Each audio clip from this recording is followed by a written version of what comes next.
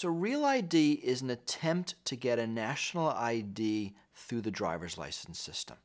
So instead of there being one identification that everyone would get as a citizen of the United States, the federal government is trying to standardize state driver's licenses so they might look different, might have different pictures and different layouts. They would have the same data and the same databases behind it, allowing it to be effectively one national ID. Issuing a national ID is politically problematic. Whenever you poll people, they don't want a national ID. National IDs are never popular.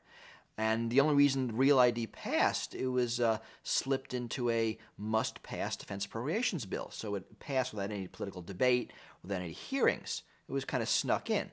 If there were hearings, it never would have passed. So it was a way to sort of backdoor a national ID without engaging in the political debate.